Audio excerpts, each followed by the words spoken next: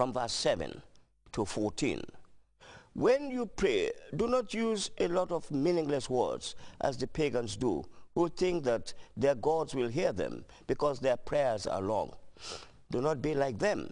Your Father already knows what you need before you ask him. This then is how you should pray. Our Father in heaven, may your holy name be honored. May your kingdom come. May your will be done on earth as it is in heaven. Give us today the food we need. Forgive us the wrongs we have done, as we forgive the wrongs that others have done to us. Do not bring us to hard testing, but keep us safe from the evil one.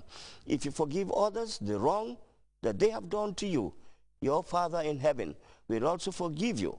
But if you do not forgive others, then your Father will not forgive the wrongs that you have done. Doing wrong.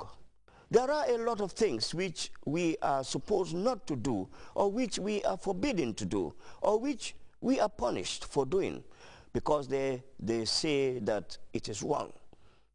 What makes them wrong? What says they are wrong?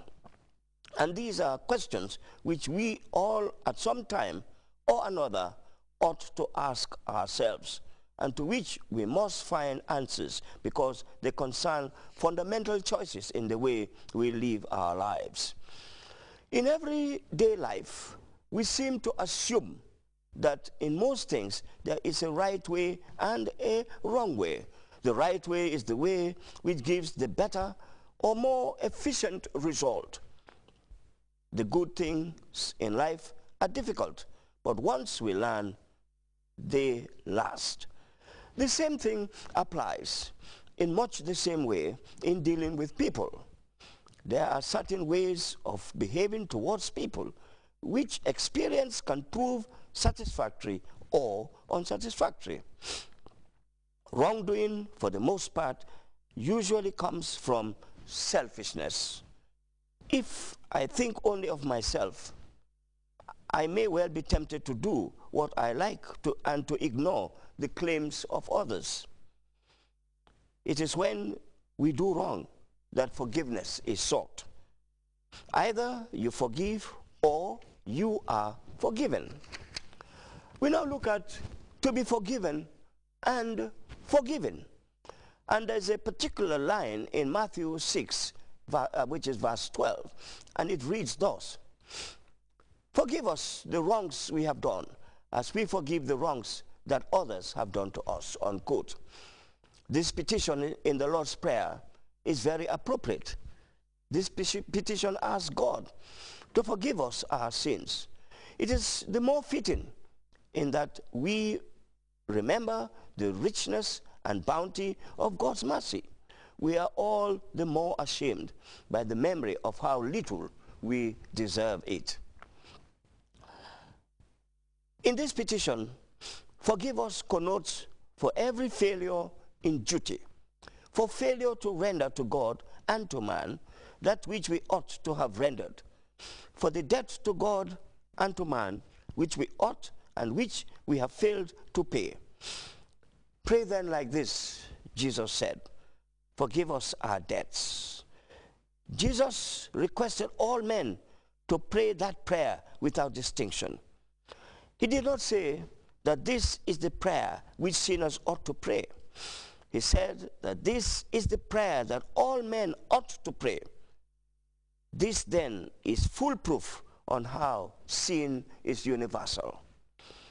A writer once wrote that to ask forgiveness for sin is in itself a confession of sin.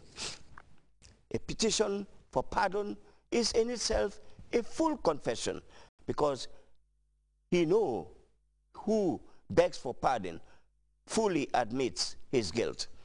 Christ Jesus came into the world to save sinners, says Paul. If we say that we have no sin, writes John, we deceive ourselves, and the truth is not in us. But if we confess our sins, God, who is almighty, will forgive us our sins and cleanse us from all unrighteousness.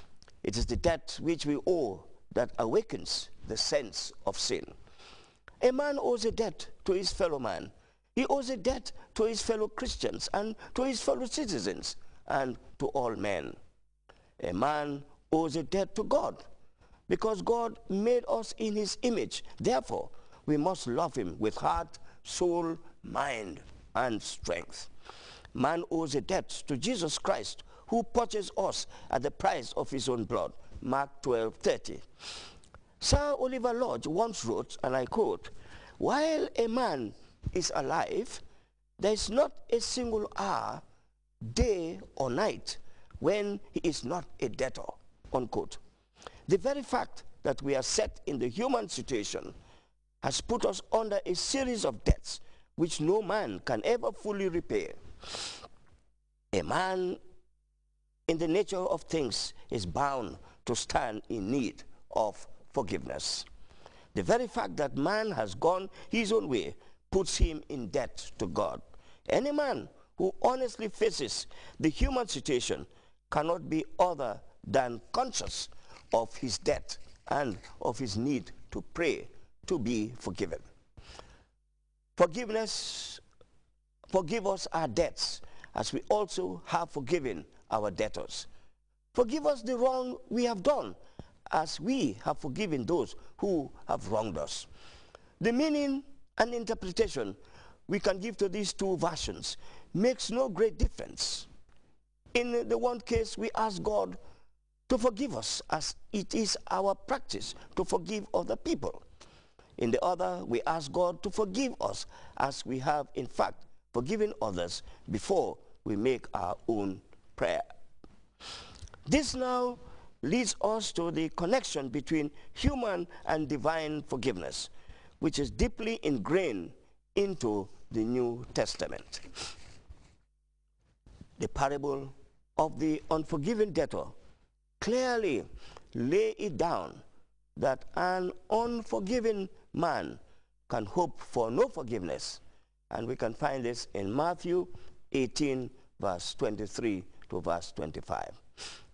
As a man judges others, so will he be judged himself.